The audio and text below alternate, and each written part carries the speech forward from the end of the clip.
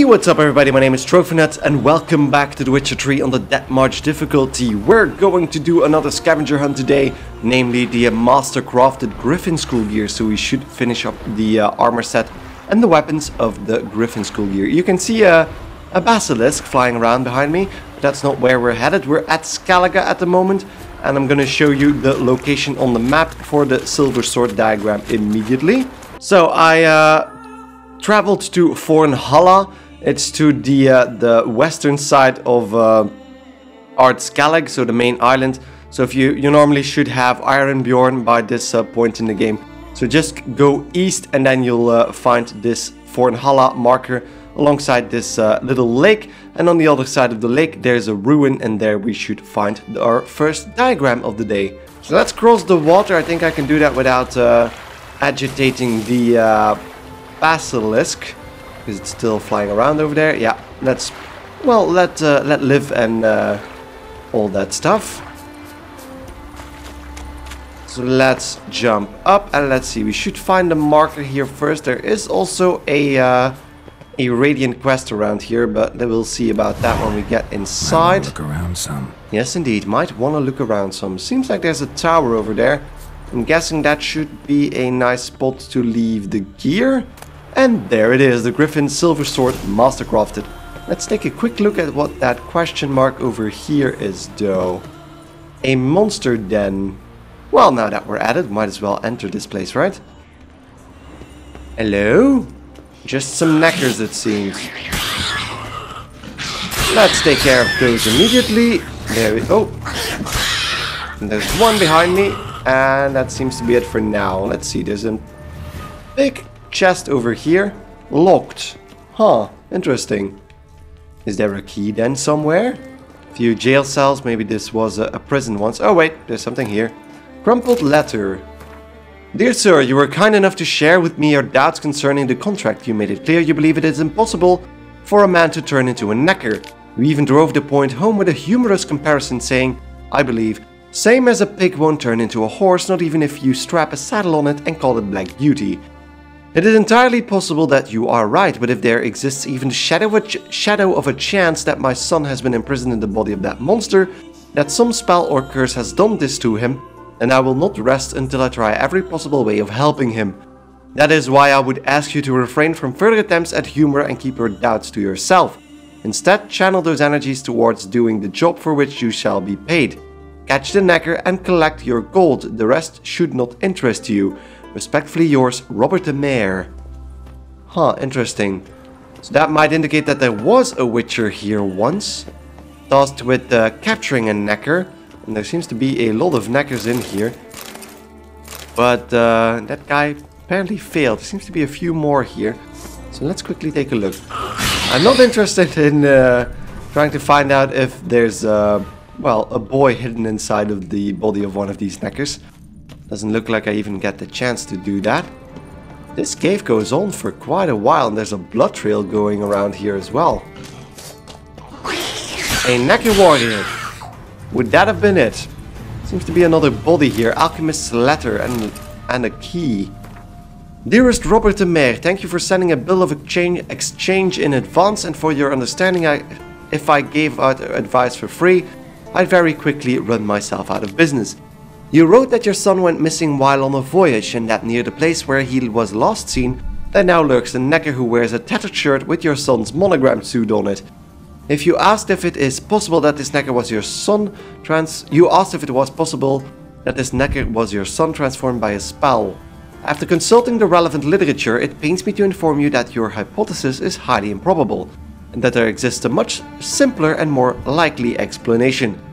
Contrary to popular belief, knackers are a sapient species. Like forest trolls, they will at times decorate themselves with pigments or scraps of human garments.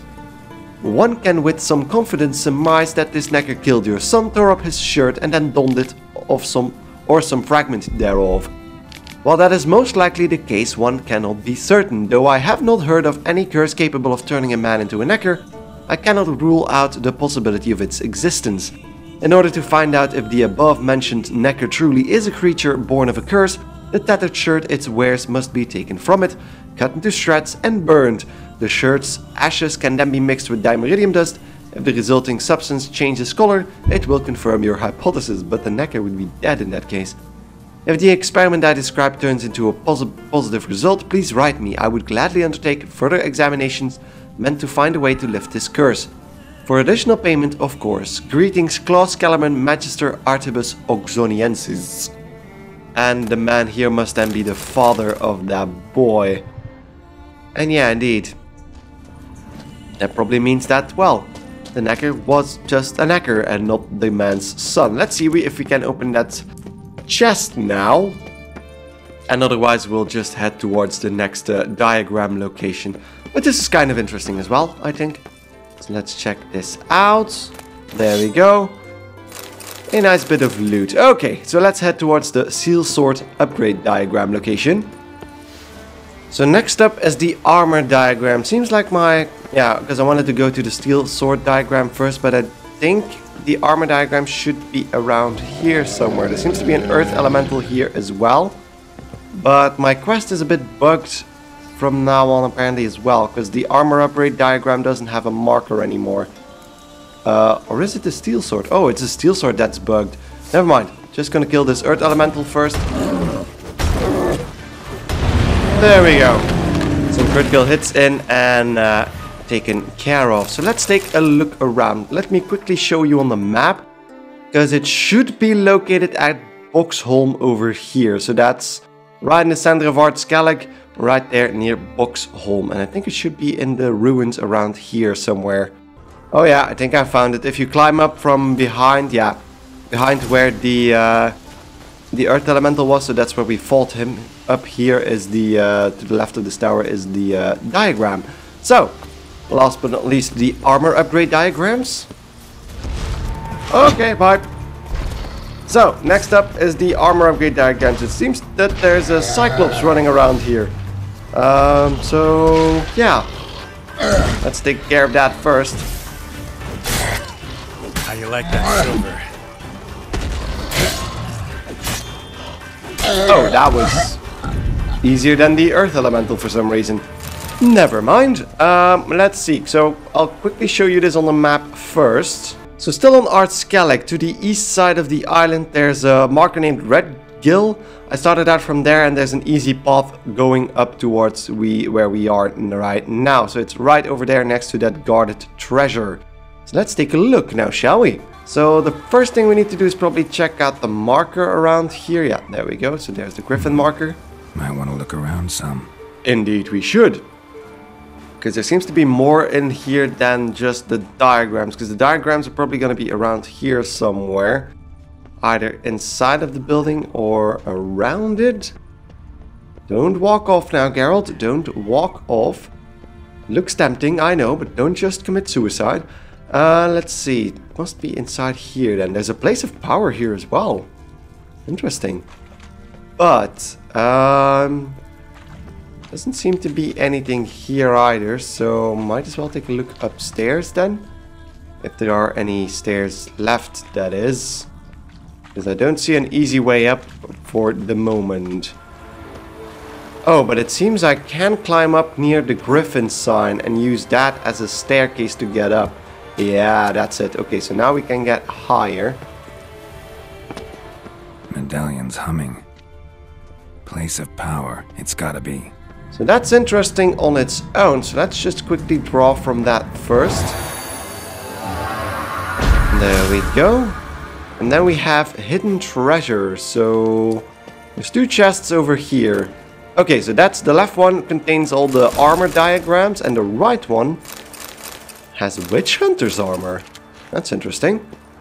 I'm luckily not overburdened just yet, so let's take a look around. Is this just leads back into the building downstairs, which I'm actually going to use, because otherwise I might get some damage. Could probably have used that, but it's a bit hidden to get up there as well. But there we go, that's all the diagram locations. So now let's head to the blacksmith and assemble all that nice and quickly. So hello Hattori, my man, can you help me out? Greetings. You should be able to help me out, because you're the only master blacksmith I know, so I'd like you to craft something for me. Listen, would you craft something for me? Griffin Silver Sword Mastercrafted. Looks like a nice damage upgrade. The sign intensity is of course still amazing because I actually might start using those. Why not, eh? So, the Griffin Silver Sword, superior you need that, ladder scraps, diameridium ingot, monster feather and monster heart. No problem at all. There we go, and then the Steel Sword Mastercrafted, ladder scraps, diameridium ingots, monster eggs and siren vocal cords. Probably the most annoying thing to find. But still looks like a pretty nice upgrade, so there we go, no problem at all. Griffin Steel Sword Mastercrafted. So as always, thank you Hattori, and now let's head to Crow's Perch and have a little chat with Joanna. It is a pretty stormy day in the world of The Witcher, but we arrived at Crow's Perch and we're gonna try and see if Joanna can help us out and build us that entire armor set. Geralt, good of you to come. Hello Joanna. Need you to make me some armor. Need some armor made. Witcher's armor. Yes indeed, a very nice set of Witcher armor. So first up, we can make the Mastercrafted Griffin trousers immediately. So the superior ones, silk, ladder scraps, meteorite silver ingot and a monster egg. There we go, trousers. The Mastercrafted Griffin gauntlets, so cured leather, a meteorite silver plate, that's probably the hardest one to get by, some string and monster tongues. No problem at all. There we go, the gauntlets. The Mastercrafted Griffin body armor. 2 cured dragonite leather, 3 diameridium plates, that's a very hefty one, because I'm gonna need that diameridium for the Grandmaster gear as well. 1 fifth essence and 1 monster brain, so that was a pretty hard one to come by, but there we go, Griffin armor. And lastly, the Mastercrafted Griffin boots, hardened leather, 1 meteorite silver ingot, some string, and I needed to make a few monster claws, so that's why it's last in my list. So there we go. Now let's quickly slip that on. So thank you, Joanna. Take care now. And let's quickly slap that on there. There we go, a man in shining armor, the Mastercrafted Griffin armor. Let's see how much the differences, how big of the differences there are. I think the chainmail wasn't gold before. And there's I don't even know if there was chainmail in there before. Let's take a look. So yeah, that's the biggest difference. I'm looking at a picture right now of it. So that's the biggest difference with the normal set. Well, the previous set is that there's a chainmail added to the mix. So now he's completely wrapped in a golden layer. Look at that. And now that we have this Mastercrafted gear, I'm going to end it in Corvo Bianco and add that gear to the rest of the armor stands. So there we go, back in our lovely home at Corvo Bianco.